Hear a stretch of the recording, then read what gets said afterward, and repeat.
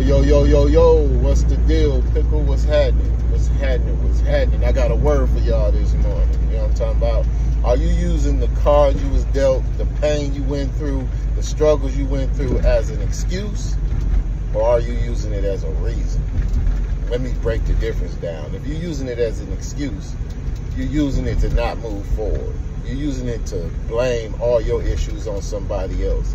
You're using it for negative shit. You know what I'm saying? Not to be the person that you were brought here to be.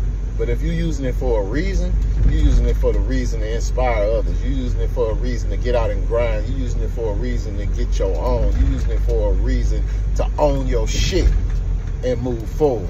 You feel me? There's a difference. You using your past as an excuse, you'll never move forward. But if you're using it for the reason, it's going to be the spark for you moving forward. Love, be safe.